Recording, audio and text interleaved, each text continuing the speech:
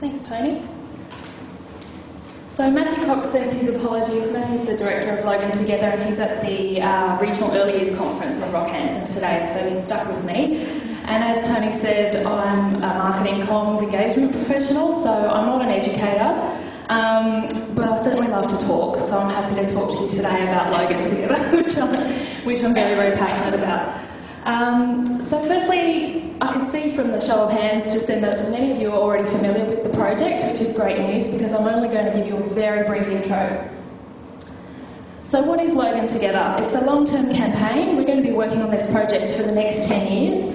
And as Tony said, what we aim to do in a nutshell is to close the gap in rates of healthy child development in the city of Logan. So one of the headline indicators that we're looking at are the AEDC scores, and so we know that 1 in 5 children nationally arrive at primary school not equipped socially and emotionally to learn, and that in Queensland that number's 1 in 4, and unfortunately in Logan at the moment it's 1 in 3. So there's about 40,000 children in Logan, aged 0 to 8. Most of them are doing fine. Around 10,000 need some extra support, but we're actually interested in all 40,000 of them. So as Tony mentioned as well, we're using a collective impact framework, and so what that is essentially is a framework for organisations like us to work in a complex environment with lots and lots of stakeholders to achieve large-scale social change. So one of the most critical parts of that is to produce a common agenda. So we're talking about coordinating action across all 3 levels of government, business, the community services industry, civil society, faith-based groups, sporting clubs and so forth. All of the important social and community networks that go into raising healthy children. So pretty important there that you have a common agenda, that everyone agrees on what the goal is and that we're all working towards a common vision. So how on earth do you go about producing a common agenda in such a complex environment? Well, we've conducted very comprehensive research, and Professor David Hogan is going to talk to that research in a few moments. But we've also just undertaken a 3-month community-wide consultation. So we've conducted around 20 theme and population-based warm-up workshops, 2 large plenary events which took place last month in September. And just last week we had our plenary event, which brought together representatives of both the community services industry and the community, parents, carers, grandparents and so forth, all sitting around a table talking together about how to get the best opportunities for children in Logan. Most importantly, we have done a child engagement project. So we've actually talked to kids, and we've asked children aged 4 to 9 years in some school-based workshops what they think is good about living in Logan at the moment, what's maybe not so good about living in Logan, and what their ideas and hopes and dreams are for themselves in the future. So we engaged Dr. Barbara Piscatelli, who's an early childhood expert, and she's a child's art curator. She's got, I think it's something like 5,000, Joe, is that right? 5,000 children's drawings and paintings in an archive. And we engaged her to design this project for us, because we've had a little bit on over the 3 months, so we needed some help. So the aim was to capture the children's ideas, experiences and voices and contribute them to the foundation roadmap. So as I mentioned before, this is a 10-year campaign. When we talk about having a roadmap, this is, what is our agreed objectives? What is it that we're all working on together? And so for year 1, we're producing a foundation roadmap, and over the next year we'll then be refining that and developing it further for the 10 years of the project. So the process involved, I was part of the project team and my colleague Joe, who's in the audience today, 2 hours with these groups of children. So we met with 69 children in total. The first hour was conversation around general well-being. And the second hour of each session involved the children actually drawing and painting and sharing their stories with us. We had some arts workers and educators there to help facilitate that process. So altogether we met with 69 children aged between 4 and 9 years, 37 girls, 32 boys, and we went to Rosie's Early Learning Centre, Woodridge State School, years 1 and 3, and also Beenleigh State School, and met with children in year 2. And we were absolutely blown away with the quality of information that the children came forth with, like little kids in prep. It was mind-blowing. I'm going to share with you some of their drawings and stories. So part one, discussion. So you can see Barbara there is feeding the children's minds with general ideas about wellbeing so that we can start to then extract some of that rich information. So what's good about living in Logan? This is a word cloud. We've plugged in all of the data. I keep saying data because Barbara's American and I've been hearing her say data for the last couple of months. And so that obviously the largest words are the ones that came through most prominently. So the children were really focused on nature. Lots of talk about forest, looking after plants, taking care of animals, watering gardens. And what's great about Logan is you can go everywhere. So there was a real focus on going somewhere, doing something, and who you're doing it with as well. Water parks kept coming up as well. So what's bad about living in Logan? So house fires was actually the most prominent repeated theme, and it's been quite prominent in the media of late in Logan. Swearing, break-ins, killing, jail, robberies, stealing is bad, weapons are bad. From kids of 4, just incredible. So part 2, after the talk fest, we got into the fun stuff. We got into the drawing and painting. So small workshops, and the children were asked to fill the page. So first of all, to draw with a thick black marker, and then to fill in their drawings with beautiful colouring in with watercolour pencils that then applied water to turn into a watercolour painting. And they also, while they were working on their drawings, told their stories to one of the arts workers or educators, and we recorded those stories for them in the child's own words. So what were the key themes that came out? Well, for children 4 to 9 in Logan, home and family are absolutely central. So 25 girls and 19 boys chose to depict those themes in their artworks. As I said earlier, it was all about where they're going, what they're doing, and who it's with. Unfortunately, this image isn't coming through, but you can see for this little girl, it's all about just the simple things, but who she's sharing that with. She's on the sofa with mum, dad, nana and papa. Her brother's asleep, but her and mum are staying up watching a movie and eating popcorn. This child chose to draw her family coming home, and home makes her happy because she gets to spend more time with family. Boys were certainly more concerned with safety and security, with 11 boys and 3 girls drawing and writing about safety, police, surveillance, alarm systems and robberies. A couple of them wanted to be police officers when they grow up, which I thought was excellent. This little girl drew her future life. She chose to tell a story about herself as a grown-up. So she was inside the house and about to go to work, but forgot it was her turn to look after the twins. But she didn't want anyone to get hurt, so they stayed home instead of going to the park or beach. So real concern around security there in the community. So children said they learn in many, many places, including the home, school, the community and church, but only 3 actually drew about learning.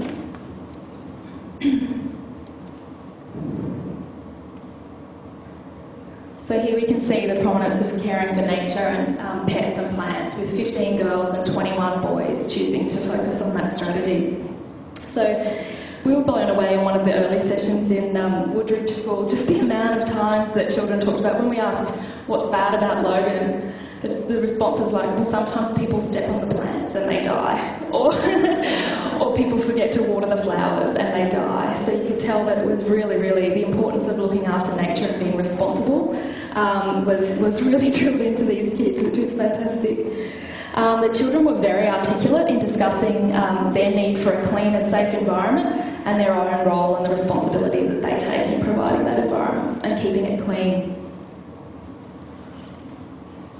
This is the final image that for some reason hasn't loaded. I do apologise, but this child drew himself watering the garden where he would live with his big brothers. So again, about what he's doing and who he's doing it with.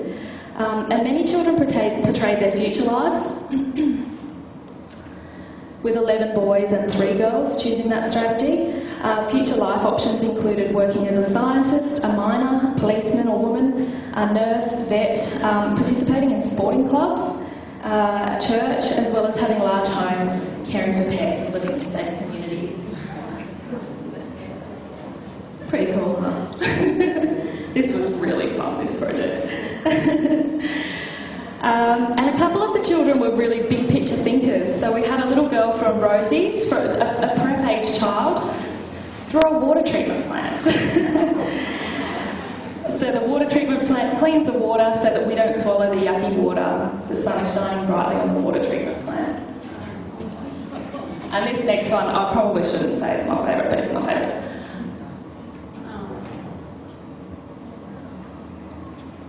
So this little kid took a global perspective, which we just thought was very, very, very impressive. This little boy was from Woodridge State School from year 1. So the recommendations that came out of this particular piece, so we've engaged with probably over 1,000 people. So the various sort of chapters and groups that we've spoken with so far included the child and family, civil society, disability, domestic and family violence, drug and alcohol, education, employment, training, ethnic leaders, health, housing and homelessness, mental health, migrant families, young mums from the Maple Park Power program, and more. So we've done a lot of talking to a lot of people over the last 3 months. And so the next stage for us is that we are currently compiling all of that data into the roadmap, which we'll be sharing. What month are we? October. We'll be sharing that next month, the first draft, and there'll be a period of about 2 weeks where we'll be taking feedback. And then that document is going to be published a bit later this year. So the recommendations from this particular piece of work with the children included keeping family and home as central to any initiative, any new projects that are a result of Logan Together, and that we place real value on play. Children place enormous value on play. Keep children's involvement and participation in the program, so about building long-term relationships with the children we've spoken to so far at those particular schools, but also about partnering strategically with different schools so that we can include the voices of even more children as we move forward, and make sure that the voices are always prominent in any of our discussion about what to do with Logan Together. So I've got a really quick video that I'd love to show you that shows the process that we undertook, and then I'm going to hand over to David Hogan to take you through some of our data.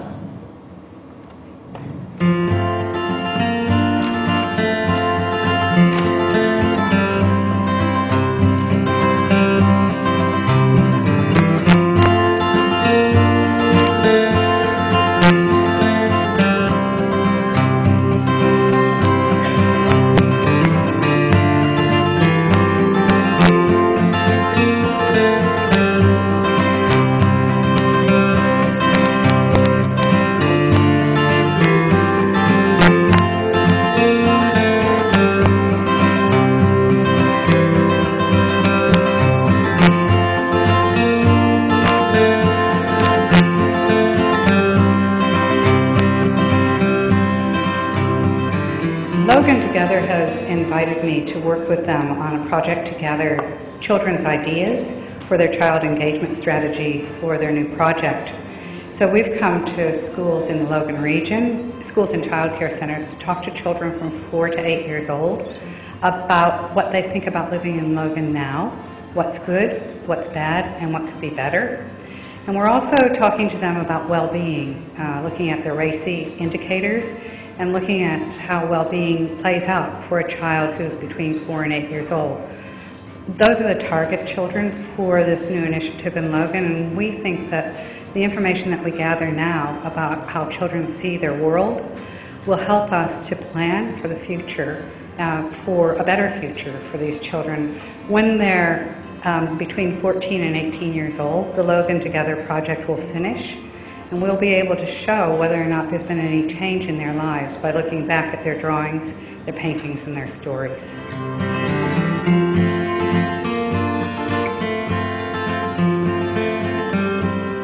The ultimate outcome will be that the children of Logan will be represented in building the roadmap for Logan Together and building the roadmap for their own future. And so I'm really thrilled to be able to work with a competent staff team and members of Logan Together to gather these ideas and to treat them as serious ideas that will help build a future.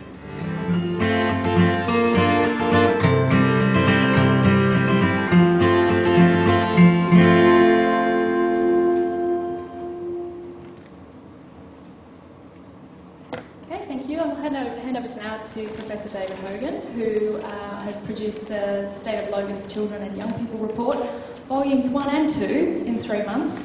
So he doesn't sleep much. Thanks, Lauren.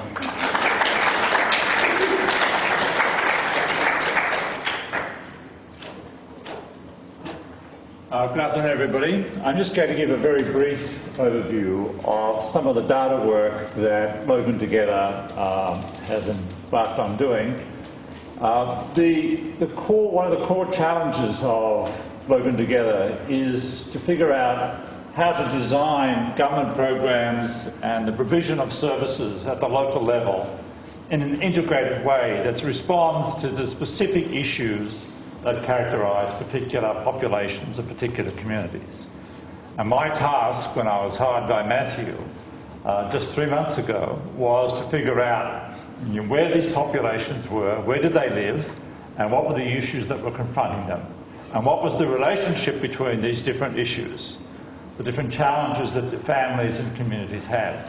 So over the last 3 months I've attempted to pull together existing data sets from the Departments of Education, Health, Justice, and so on, and Department of Communities, in an attempt to figure out and develop a coherent picture, a comprehensive, coherent picture of at-riskness. Who's at risk in Logan, and where do they live?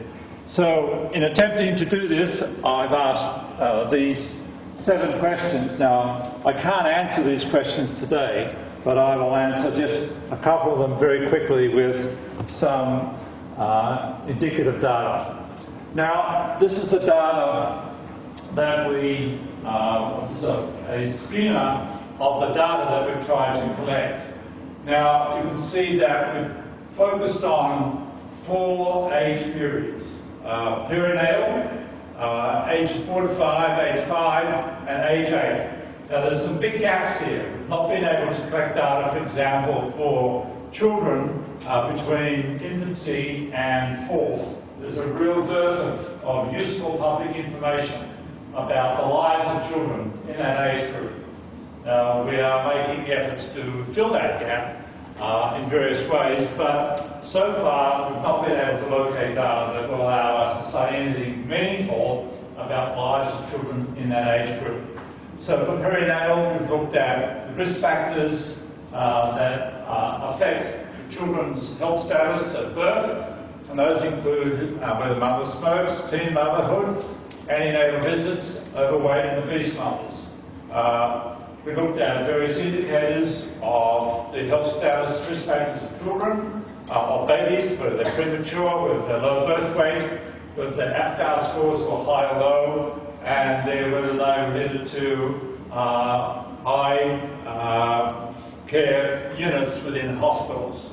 For ages 4 and 5, we're looking at particular measures of parent behaviour that might support or inhibit child learning, and those include the ones that are listed there: preschool attendance, parent support for reading and learning. That's a AEDC index measure that is reported by the AEDC. Internet connections, primary school attendance, and family violence. And family violence is measured both by domestic violence, that is domestic violence among intimate partners, or child abuse that is visited upon children in the household. For age 5s, we've looked primarily at the AEDC data, which has 5 domains: physical well-being, social competence, emotional well-being, language and cognitive skills, communication, and general knowledge, and whether children are vulnerable on more than one of these domains or on 2 or more domains. Now, many of you will be familiar with the AEDC data because it's broadly published and reported and discussed, but I'm going to actually show you just a couple of slides that will give you an idea of where things stand in Logan. And then finally, for NAPLAN, we've looked at both the minimal national standard and the percentage of the cohort in each school that attains into the top 2 bands of the NAPLAN results.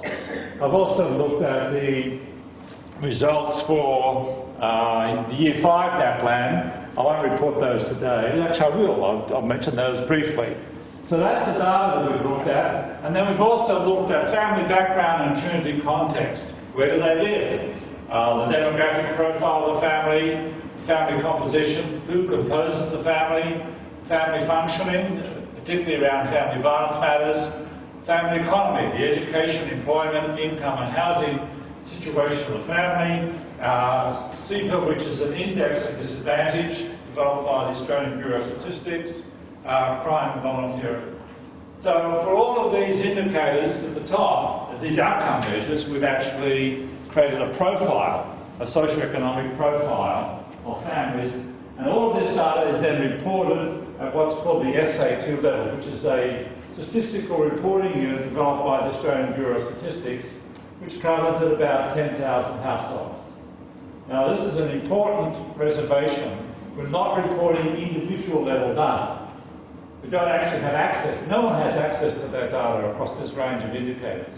So we're reporting this at an area level, which means that you've got to be very careful about the inferences you draw from that ecological data. You can't infer that because a particular suburb in Logan scores quite highly on a risk factor, then it means that everybody in that neighbourhood of that suburb is going to be scoring highly as well. So there's a big gap between the ecological measure and the individual. So the first question we've asked is, and this in many ways is the key generic question, who is at risk, in what suburbs, on what issues? That's the key issue we want to answer. Now, this just shows you how we've gone about answering this. So this is looking at the Developmental Vulnerability Index from AEDC. Many of you will be familiar with this. And what we've done is I've just listed the top at-risk suburbs in Logan together. You can see, and this is calculated by taking the percentage of children who are vulnerable, which is a step beyond being at risk. It's children who are immediately vulnerable to serious harm. And so what we've done, we've taken the averages, percentages of children in each suburb, and then we've averaged those to get an average score, and then we've rank ordered them. So you can see that Logan Central, followed by Kingston, score have the highest percentage of children. The highest percentage of children, not necessarily the raw numbers, but the highest percentage of children that are at risk. And so on down to there are about, I think, close to 31 or 32 SA2s in the Logan area that we can report. I'm not going to show the others, but this simply indicates how we've approached this. Another indicator we've used is the NAPLAN results. This is for the minimum national standard. All of you will be familiar with this. Again, you followed the same procedure. We calculate. Now, this has been, for this one, what we have done is aggregated at the SA2 level. So this is not by school, but by SA2. So we can compare it to other SA2s. And what you can see again, that the suburb, Rimba, that has the highest average, the lowest average of reaching the minimum national standard is Rimba, followed by Kingston, Marsden and so on. And then all the way down to the 32, 33 SA2s. Now what we do eventually, this is another wrinkle on the NAPLAN scores, and I showed this to Sharon and her staff last week. What I've actually done here is compared the Year 3, the NAPLAN Year 3 and the NAPLAN Year 5 results. And I've compared for each school, not SA2, but for each school, what percentage of the students attain minimum national standard or attain to the top two bands. And you can see between Year 3 and Year 5, the percentage of students attaining that threshold drops off. Now this is not longitudinal data, we're not actually tracking particular kids over time, so that we're looking at them at Year 3 and then at Year 5. We are just looking at cross-sectional data. Now this is really an important finding because it indicates that the school effect is negative. there's something very dramatic happening here.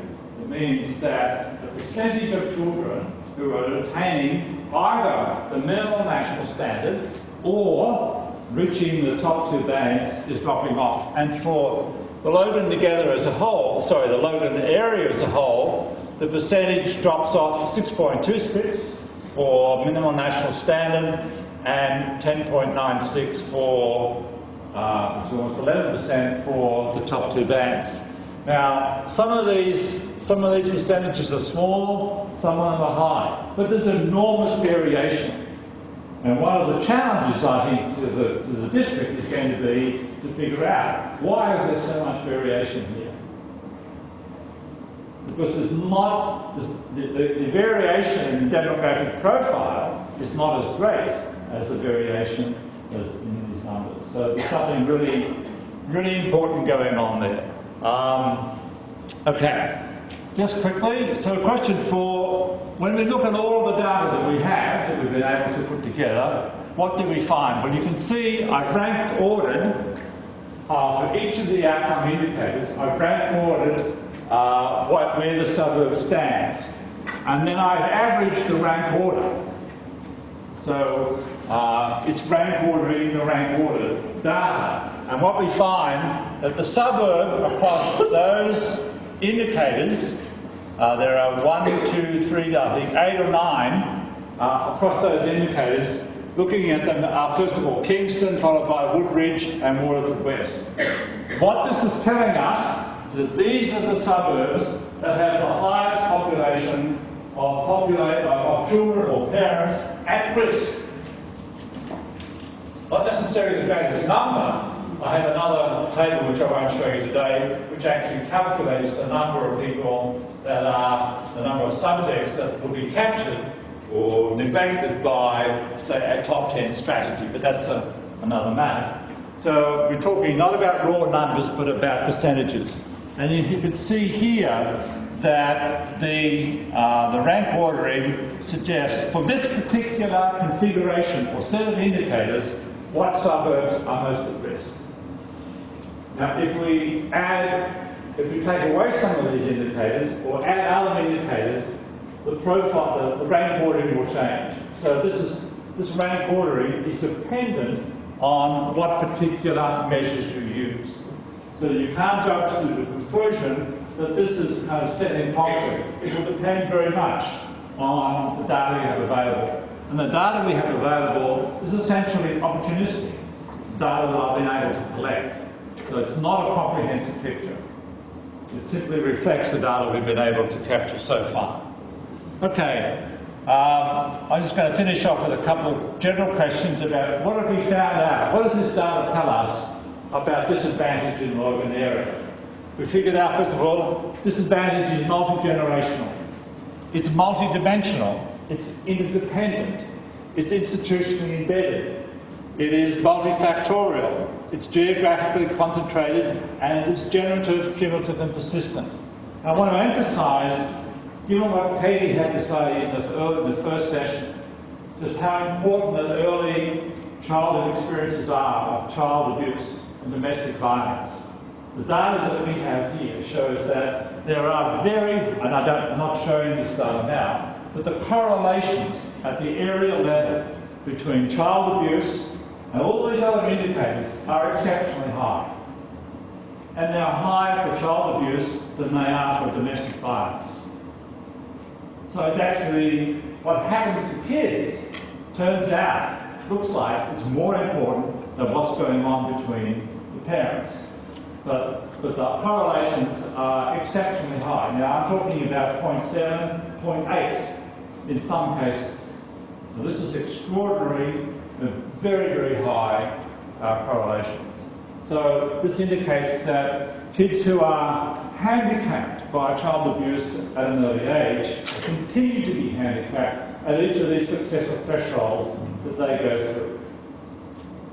So that's a huge challenge for policymakers going forward. Okay, that's just a model of how these things fit together. The logic of disadvantage showing over time how these might play out and how they might influence each other we've got the perinatal risk factors, the perinatal health status. Then we've got in the middle here are the kind of issues that the risk factors associated with parent behaviour, and some of these are protective factors as well. And then the development of vulnerabilities, the transition to school, student engagement and attachment, and then the Year 3, Year 5 NAPLAN results. That's the logic of the pathways that link these indicators together. Now that can inform then the kind of strategy for interventions that we adopt. And so what I recommended to the Logan Together project team is that the ones in red seem to me are the interventions that are most urgent. They're the ones that are indicated by the data. They're the ones that we need to focus on. And you'll notice that one of them is school and classroom practices.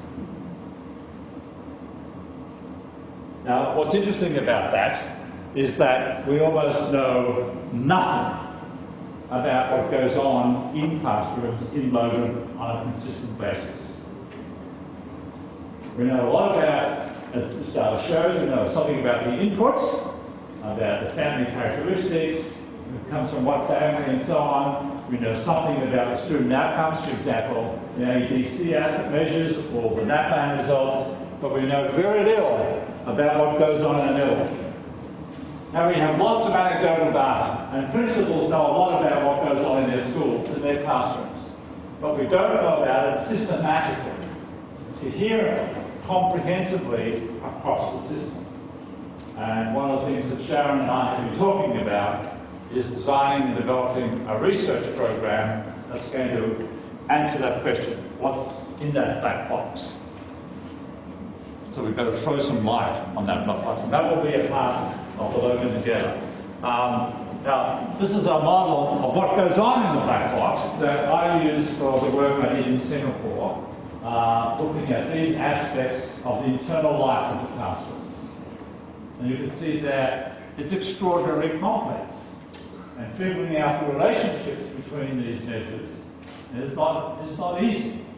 But if we're going to capture what goes on in the classroom, we need to attend to this minimal set of indicators of the life of the classroom.